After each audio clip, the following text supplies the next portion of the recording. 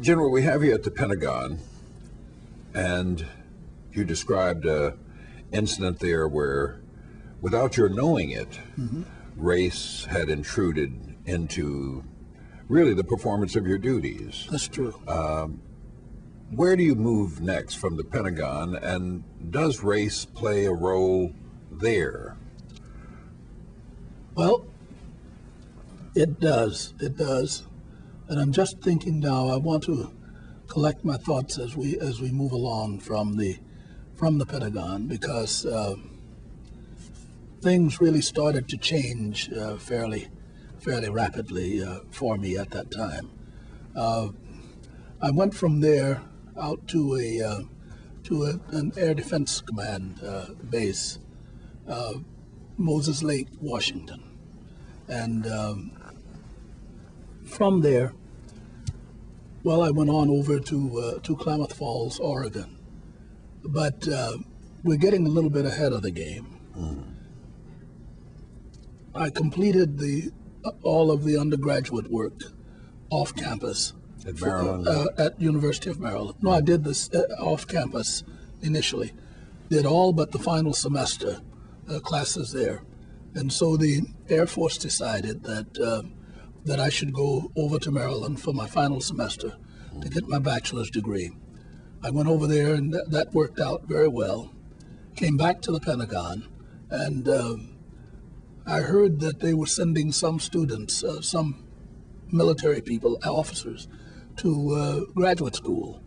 So I went over to talk to them in the education office. And as it turned out, they did have a slot open. They needed to have an individual with a master's degree in business administration. So I asked for it and got it. And I went over to George Washington University for 1 year. The normal course time was supposed to be 2 years. But they said, if you can squeeze it into 1 calendar year, then we will let you go over and take this course. So I did, and it worked out very well. But now this is very interesting, because I understand that George Washington University had, for whatever reason, not admitted any African Americans to the graduate school in business administration, and that my friend Gene Tyree, also a colonel, and I were the first to go over there for this course. And that was very interesting, because we really had to work real hard at it, because it was compacted. Everything was set up so that we had to do almost twice as much work in half the time.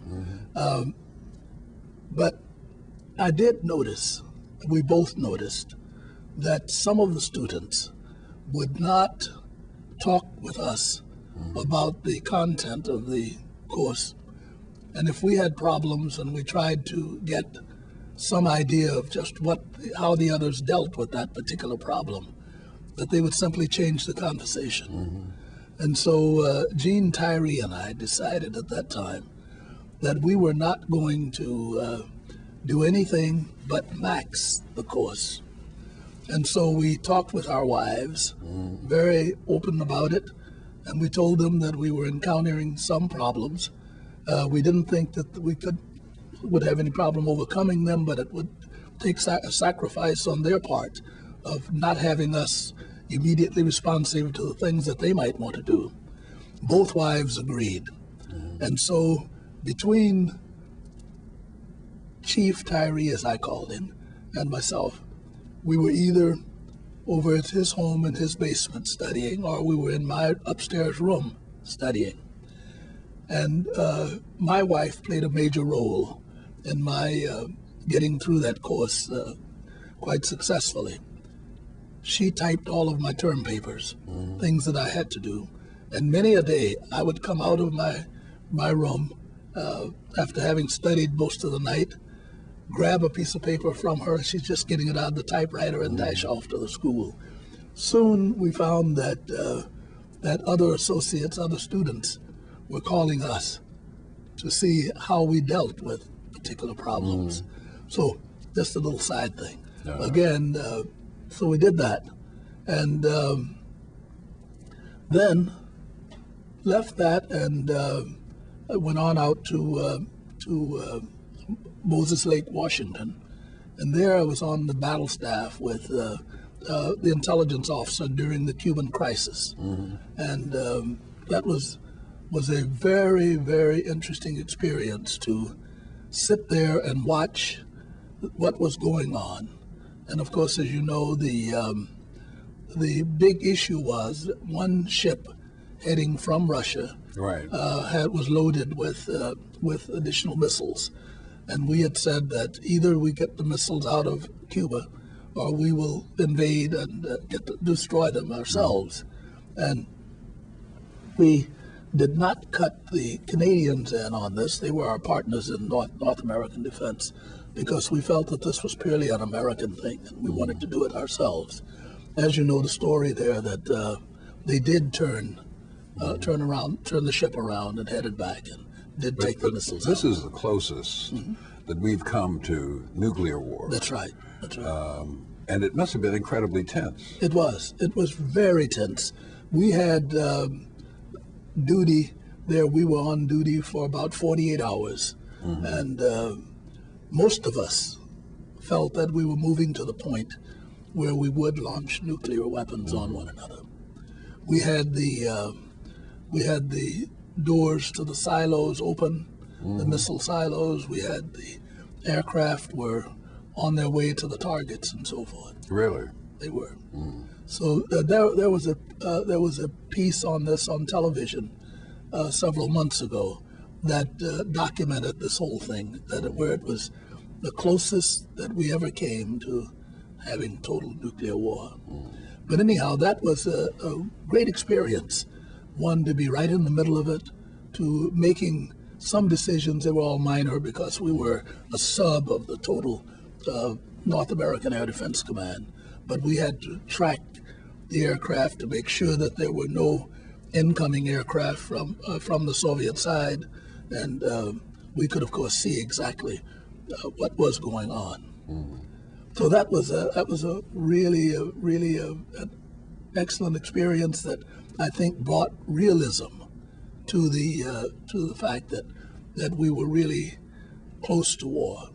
To some extent, your experiences up to now might have easy parallels in the civilian world. Managing supply, managing distribution, computer work. But this, there's no parallel. That is right. And that's why I tell everyone that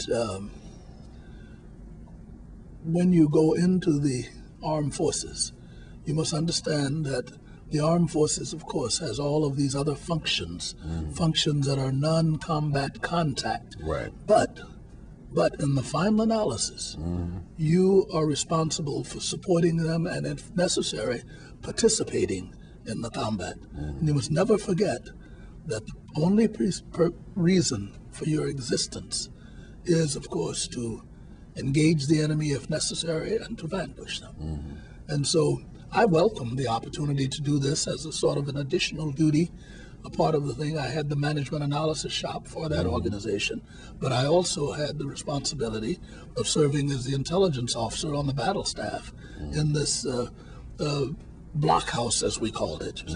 So, and then I went on to Klamath Falls, Oregon, a small base out there, a fighter base, and now that presented another one of these interesting problems. It was a small community, the community adjoining the base. We had an excellent commander, a fellow who had flown with the Flying Tigers during the conflict there in China and so forth.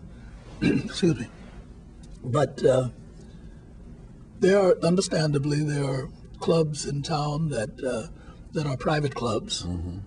And he went to them and said, I have a number of young people at the base. We'd sure like to negotiate something so that once in a while, some of them could come into town and utilize some of the facilities here. And certainly they do not have the money to join your club, but we'd greatly appreciate it if you could make these arrangements. They turned him down cold. And I'm sure that part of it was on the basis that he had an integrated force out there. Well, he said, all right. He said, if you don't permit them to utilize the facilities. He said, then I'll just simply place the town off limits. They responded to that. I'm sure they did. A few days later, of course, knowing that this would impact their economy, a few days later they did agree to open the clubs and the other facilities to our people from the base.